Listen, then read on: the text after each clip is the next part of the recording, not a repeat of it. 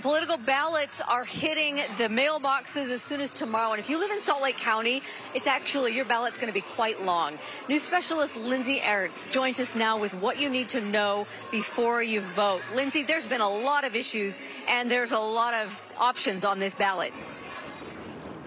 Yeah, so many, Deanie. In fact, take a look at these ballots. They're front and back and front and back. 2 pieces of paper are going to come in your ballot tomorrow if you live in Salt Lake County. And it's the only county in the state that has a 2-card ballot.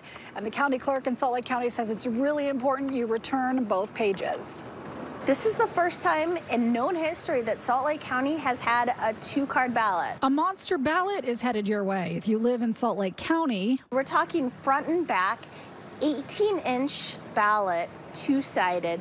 2 cards. Here's what it'll look like. The first page, front and back, with all the candidates. That'll include president, governor, all the other local races in your area. That page will also include the judicial retention elections. And that takes up quite a bit of space. Then another page, front and back, with the countywide public safety bond and the issue of whether you want to reauthorize the zoo arts and parks tax. Plus, for people who live in the Salt Lake school boundaries, Cottonwood Heights, or Murray, you'll also have your own bonds. On the back side of that page, those constitutional amendments where only B and C will be counted. I'm really going to encourage, even if you don't want to vote that second page, to please turn them both in. It helps me make sure that I'm reconciling things properly. So what if you forget and only turn in that first page? Your vote will still count. However, you're going to have a full second card of undervoted questions because you didn't turn it in. That first card will be the only one that I count for you. And Chapman says you won't be able to add it back in. There's no mulligans, no do-overs. So take your time.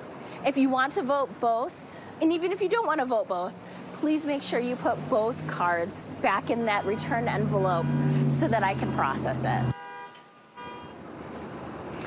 Now, again, just pointing out, this is just for Salt Lake County that has these 2 cards. Everywhere else in this state will probably have a front and back side of their ballot, so make sure if you live outside of Salt Lake County, you pay attention to that as well. Also want to point out that the state has a robust way to track your ballot. It's called Ballot Tracks with an X. We've linked you at ksltv.com, but you can get notified when your ballot is received, when it's sent to you, and then when it's tabulated as well. Again, that all up for you at ksltv.com. Deanie, I'll send it back to you. Lindsay, super helpful. You know, you don't want procedural issues to discount or upset your vote. So thank you for that information ahead of the election.